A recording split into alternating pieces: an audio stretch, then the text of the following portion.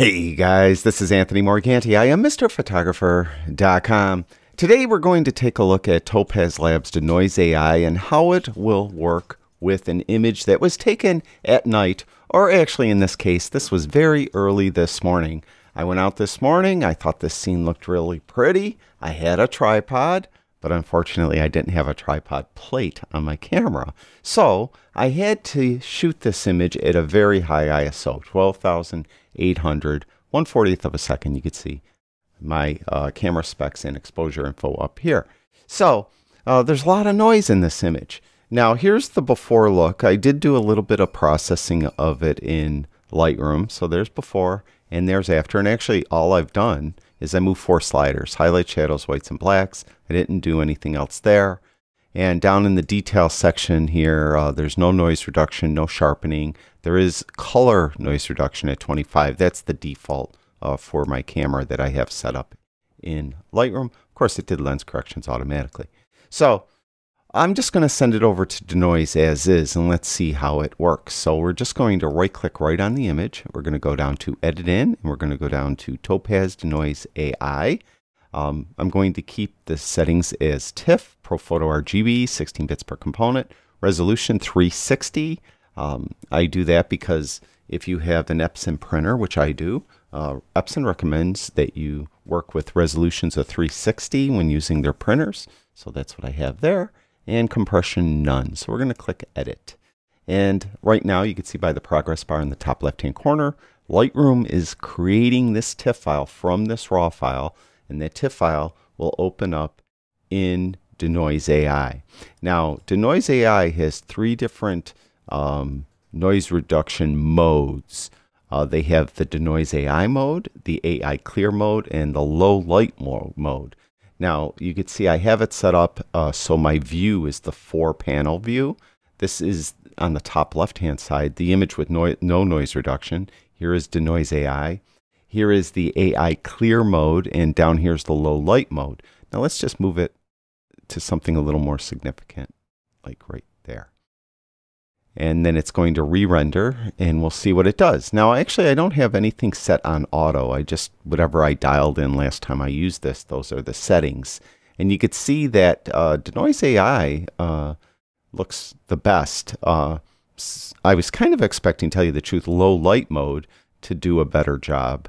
But overall, it looks Denoise AI is a little better. But again, I didn't use any auto settings. It's just whatever was dialed in.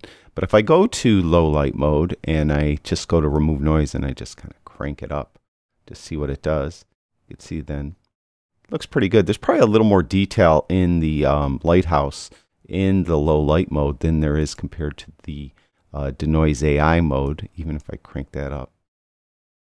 And you can see, yeah, there is more detail down here in the low light mode, but I still see kind of a weird kind of noise pattern up in the sky. So what I'll do is I'll stay with Denoise AI, but I'm just going to dial down the noise a little bit, maybe to 90, see what that looks like. And that looks pretty good. And let's just go with that. So we're going to stay with Denoise AI so that you're definitely using the mode you want to use. Just make sure that it has this kind of blue box around the name. You can see where AI Clear does not, in low light modes do not have that blue box, but Denoise AI does. That means it's the active one. And then I'll just click Apply. So Denoise now will take that TIFF file and it's going to apply this noise reduction, and it will open up back into Lightroom. And from there, I'll continue my processing. Now, you noticed before I only moved those 4 sliders: highlights, shadows, whites, and blacks. Those were the 4 sliders I moved. I really didn't move anything else. The other sliders were all at default positions, including the color noise reduction.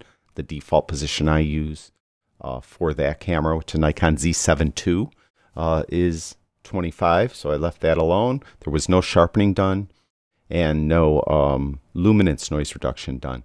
But that's okay, because this really isn't an image that needs to be sharp. As a matter of fact, I'd rather keep this more ethereal look, kind of a more of a, you know, kind of, I don't know, kind of a dreamy look, I guess you could say. So maybe even I come in and I take clarity down a little bit. give it kind of that more of the dreamy look. But then if I want to bring a little detail back, I could use texture to the right, or I can move texture to the left. Maybe I do. I still kind of want that dreamy look. I am kind of kicking myself, though, that I didn't have that tripod plate on my camera, because you notice how these lights, they're just kind of boring. There is a little bit of a star pattern on the street lights over here on the far left, but there isn't here. You could, with most lenses, if you stop the lens down, usually past like f14 or f13, if you get it down there, you know, f18, even, you know, f22, you'll get a nice little star pattern coming out in it from any pointed light source. And I think that would have been a really nice feature. Unfortunately, because I didn't have that tripod plate, I had to handhold the camera, and even at ISO of 12,800, f8, I was at 1/40th of a second. So if I would have stopped that down much more, it would have really become a much slower shutter speed that I wouldn't have been able to handhold unless I brought my ISO up even higher. So it really was a shot that needed the tripod, and I just screwed up. So I'll come in here and I'll add quite a bit of saturation, I think. Now I could go down to detail, and if I would just see what sharpening does, even though I want to kind of have this dreamy ethereal look, but maybe I could get that sharpening kind of affects these rocks over here in the foreground. I kind of like this white balance, even though it's off. It's just, again, that color is contributing to that ethereal look. So I kind of like that, but I think you could see that if I go to the previous image, there's the original image, and if I zoom in, and if we go up to View, Lock Zoom Position, so that when I go between the two images, it'll be in the exact same spot, you can see there all the noise around the lighthouse, and there is our noise reduced image. Again, I kind of brought some of that detail away by moving the clarity and texture sliders down to negative numbers. So I purposely want this kind of blurred look. So there's the before, basically, and there's the after. There's the before, there's the after. And that's why I've been saying now for a long time that Denoise AI is the best noise reduction software I've ever used. And of all the plugins in the world, it's my favorite plugin. It's the one I use the most. And you know, I think you'll see why I like it as much as I do just by looking at this image.